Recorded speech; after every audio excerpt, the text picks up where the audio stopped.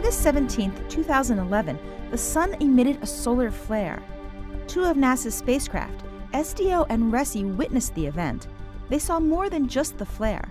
They captured magnetic reconnection.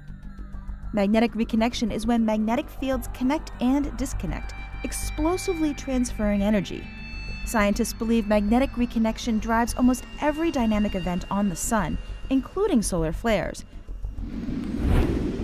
While we cannot see magnetic field lines, NASA's SDO can observe solar particles that move along them, tracing out giant arcades of magnetic loops on the Sun's surface. Watch the magnetic structure in the background. The cusp flattens out on top.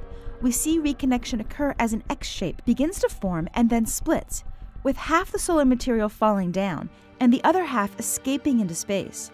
A flare bursts from the arcade of loops and reconnection propagates further down the arcade. The observation is verified by RESI data.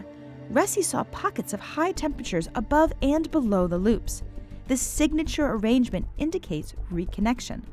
The two data sets provide visual evidence of reconnection producing a solar flare and will help scientists understand the role magnetic reconnection plays in these amazing eruptions.